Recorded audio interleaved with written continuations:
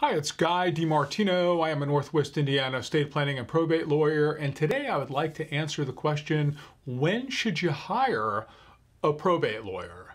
But before I get started, if you have any questions regarding a Northwest Indiana probate matter or estate planning matter, you can always reach out to me at indianaestatemeeting.com. I'd be more than happy to spend a few moments with you and answer all your questions.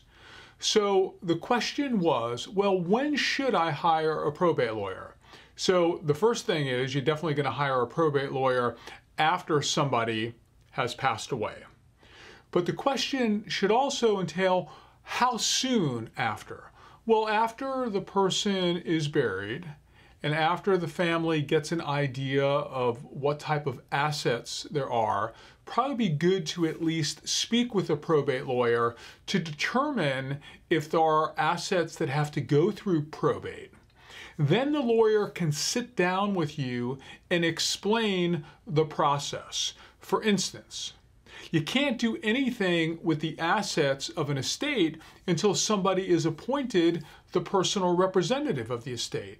So if you want to go ahead and get a bank account that might be payable to the estate, or retirement accounts that might be payable to the estate, or do something with the person who passed away's home or condo, you really can't do anything with those until a personal representative is appointed by the court and gets something called letters of administration or letters testamentary, which gives them the legal power to act on behalf of the estate.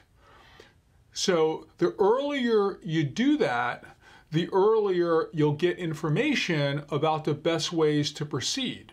Because sometimes I meet with folks and I tell them, you know, right now you probably don't need a lawyer. You probably want to wait a certain amount of months, or sometimes I recommend that they wait a year for some other issues and then file the probate. And at that time, you would need to hire a probate lawyer.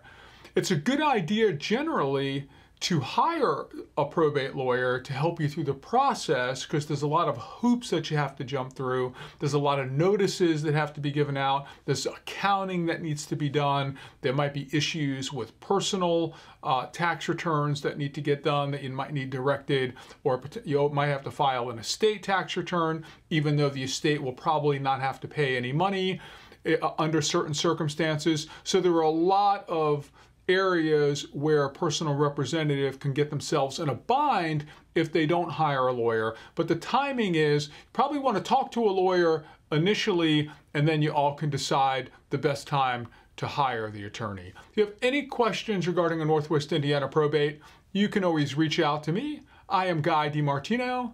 Have a great day.